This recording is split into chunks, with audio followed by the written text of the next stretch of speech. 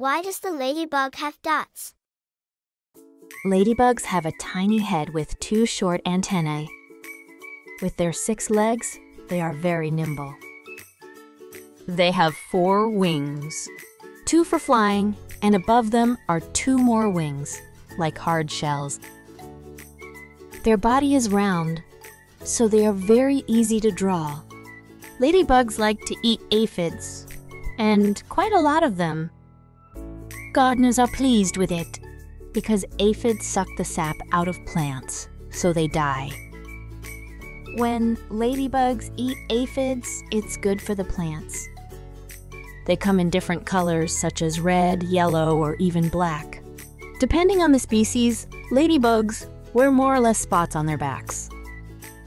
Most ladybugs are red with black dots. The black dots on the bright red scare off many of their enemies.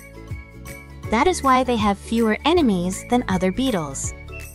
Many people count the number of dots and think the beetle is the same number of years old. But that's not true. The ladybug has the same number of dots from the beginning, and it does not change. In a nutshell, their dots say nothing about the age of the ladybugs, but serve as a deterrent against hostile animals.